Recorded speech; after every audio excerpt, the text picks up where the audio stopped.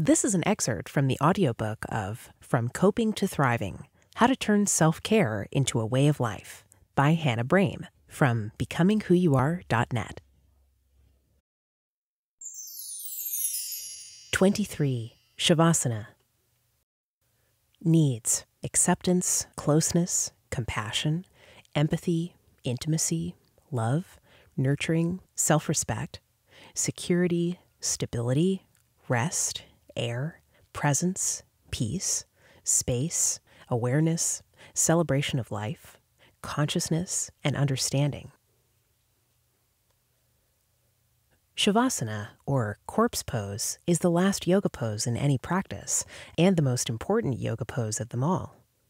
In some kinds of yoga, such as Bikram, you get a mini Savasana halfway through as well, once you've finished the standing series of postures. Many yoga teachers say that all the bending, stretching, and breathing involved in the yoga poses is a warm-up. Savasana is where the magic really happens. How it works. If you're not familiar with it, one form of Savasana, the form we'll talk about here, looks something like the following steps. Although it usually follows yoga, we're not going to do yoga today, not the bendy, stretchy kind anyway, unless you want to, of course. We're just going to do Savasana, because sometimes that's hard enough. How to do Savasana. Lie down. Separate your heels until they're a few inches apart and relax your legs, letting your feet flop out to the side. Bring your arms, palms facing upwards, about 2 inches away from the rest of your body. Extend your neck so that your chin is slightly tucked towards your chest. This should be comfortable. If it feels like you're stretching, you've gone too far. And then breathe. Relax. Focus on your breath. Stay here for as long as you can, at least 5 to 10 minutes. That's it. Why it works. That's it.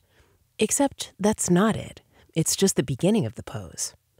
There's no more physical movement involved, but our minds are busy with thoughts.